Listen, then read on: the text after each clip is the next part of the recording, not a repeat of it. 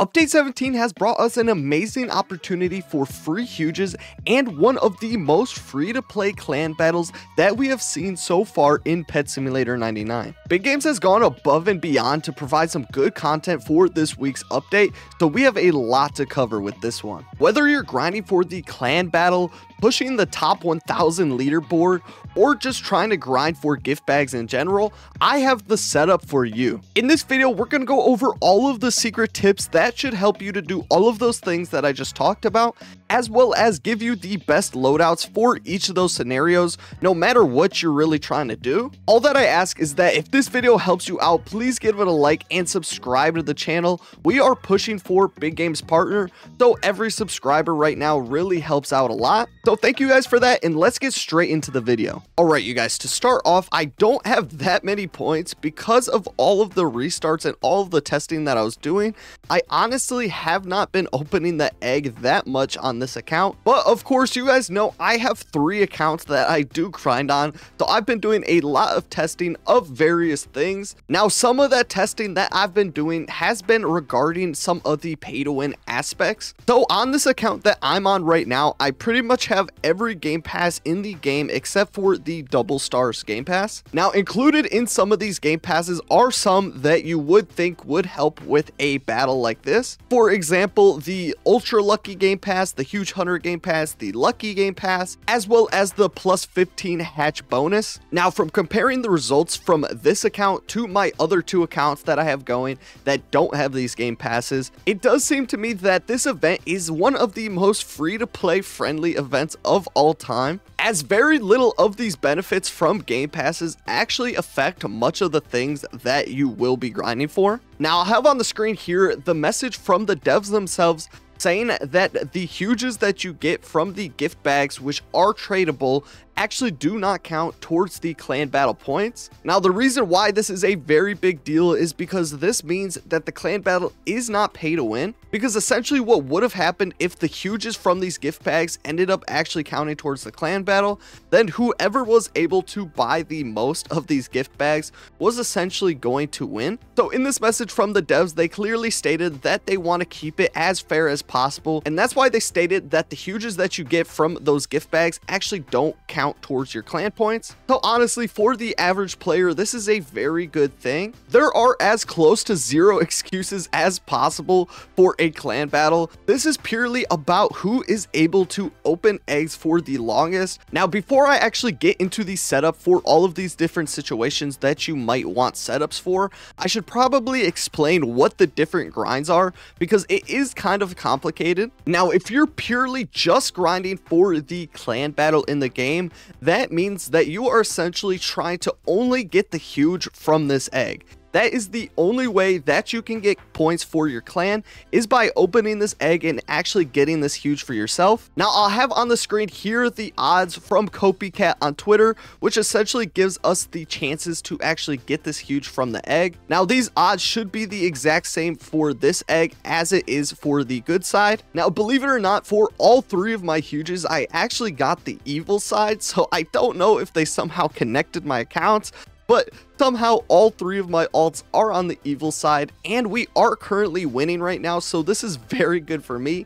I'm getting a ton of these good versus evil gift bags, which are selling for over 1,000,000 diamonds a piece. So essentially every hour on the hour, I'm getting a free like 3 million, almost 4 million diamonds for doing absolutely nothing. Anybody that has a ton of accounts that have up to this area unlocked are going to be able to get a ton of free gift bags during this update, and this event is lasting the next 2 weeks, so the people with a ton of accounts are absolutely going to be banking during this event. Now if your one goal is to just grind for this clan battle, there aren't that many things that actually boost your chances to get this huge. Essentially all you want to do is be opening this egg for as long as possible during this event. So pretty much 24/7 you want to be opening this egg, which means that you should be able to grind coins while opening the egg. Now if you don't have auto farm, I actually do have a method that I'm about to show you a little later in this video in which you can grind while opening this egg at the same time, which actually doesn't require the auto farm game pass at all. So definitely stick around to the end of the video if that applies to you. Now, one thing I would definitely suggest if you are trying to push the clan leaderboards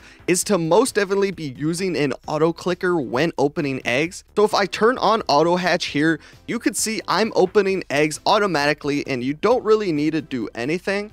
But if I start clicking while opening this, you could see that the animation goes just a tiny bit quicker, and that tiny bit quicker is really about a 25% speed increase, which if you are opening for the next 2 weeks, that is a lot more eggs that you can open to potentially get huges for your clan. Now, honestly, I would just set your auto clicker to click as fast as it goes because that is going to give you the most benefits for speeding up this process. And then as well as that, if you do want more chances to get this huge, also upgrading how many egg opening slots you have is going to help you out because each of those egg opening slots gives you just a little bit of a higher chance at getting this huge. Now, of course, with that knowledge, the plus 15 egg hatch game pass will help you out, but it's not completely detrimental if you don't have it, but it's just something we should consider. And honestly, that is pretty much the only pay to win aspect that you could even think of for this clan battle. Now, in terms of enchants to use for helping you with the clan battle, absolutely nothing is going to actually help you. Even these huge hunter books aren't going to increase your chances because these only help your active huge chance,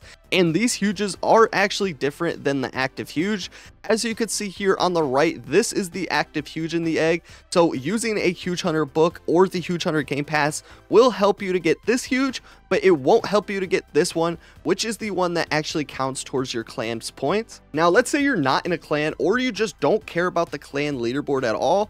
There is a second leaderboard that you can go and push, and you actually get pretty good rewards from it. So if you get in the top 1,000 of either of these leaderboards or even both, you actually get a free huge evil imp. Now, if you get top 250, you get a golden imp. And if you get the top 25, you receive a rainbow imp. Now, all of those tips that I just gave you about the clan battle are going to help you to push this leaderboard. But in terms of this leaderboard, things are going to get very different. So in order to push this leaderboard, you're actually going to want to get as many of these points as possible, which are the points that are actually helping your team in this battle of good versus evil. Now, essentially for this, you're going to want everything in the game that actually has to do with egg luck. Now, the 2 lucky game passes that I showed you earlier should help your chances at actually getting this Dark Lord stat pet, which will give your clan 100,000 points, which is actually pretty significant. So if you do want to push this leaderboard,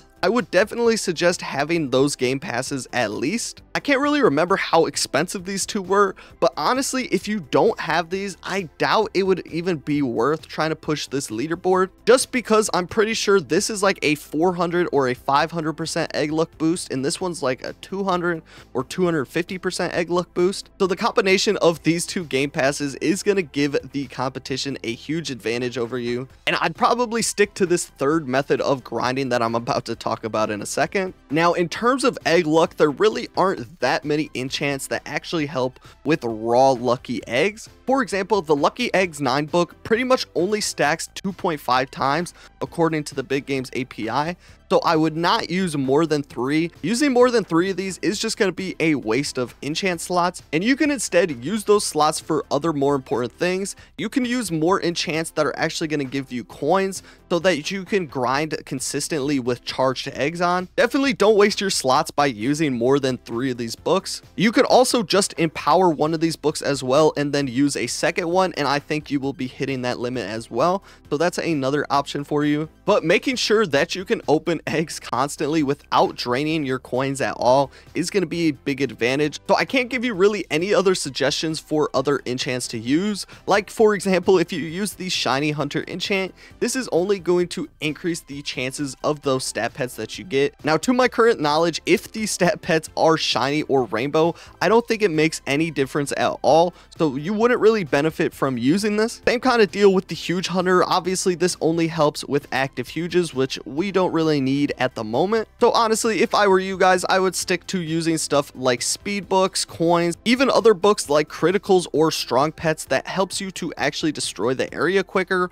All of that will be very good. It honestly just depends on your build and what you need in the moment. Now, the third and final method of grinding that you can do with update 17, which basically you can do any of these three options. It really just depends what you want to do in the game. There's not a wrong or right way to play it, but this third method is going to be the one that probably generates you the most amount of diamonds just raw, and that's going to be actually just grinding for the special items that you can use to craft the gift bags for your respective sides. Now, for a build that actually grinds things like these demon horns or the feathers from the good side, you're basically going to want a build that essentially just does as much damage as possible, as quick as possible. So sort of like the past boss fight builds that we've had in the past quite recently. Now, if you are looking for a build that does maximize how fast you can break these breakables and try to get some of the items like these horns from the bad side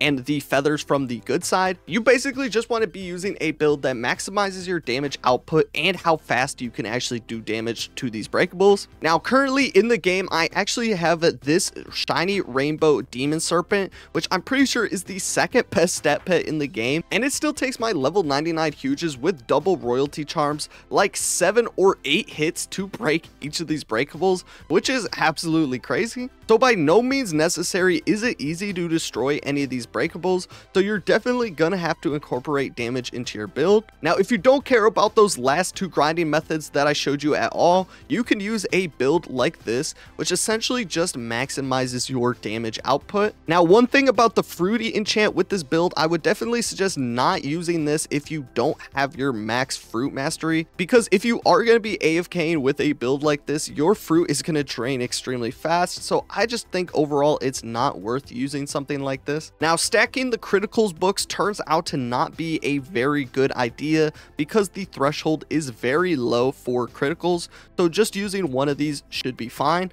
But you can use 2 of these strong pet 9 books with very little fall off, so I would definitely suggest still using 2 of these. And then of course happy pets is very good because it makes your pets move faster and deal damage quicker, so that's always good. And then of course the explosive enchant, which just does some AoE damage for your huges. Now overall, explosive isn't really that good of an enchant, but it does do a little bit of surrounding damage to the breakables that your pets are hitting, so I think it helps out a little bit. But honestly, if big games were to put a new exclusive enchant in the game, I would hope they would add something that is like explosive but just a little bit better. That would be a sick enchant to have. Now, even though I went over 3 different ways that you can grind for this update, you actually don't have to do all of these separately. You can do all of them in one build, and that's kind of what I'm going for in this update. I'm going for a build that grinds this area as fast as possible, as well as tries to push this leaderboard, as well as open huges for my clan. Now, in order to do this, this is pretty much the only enchant loadout that I could come up with. Now, clearly it is not that different from the enchant loadout that I just showed you.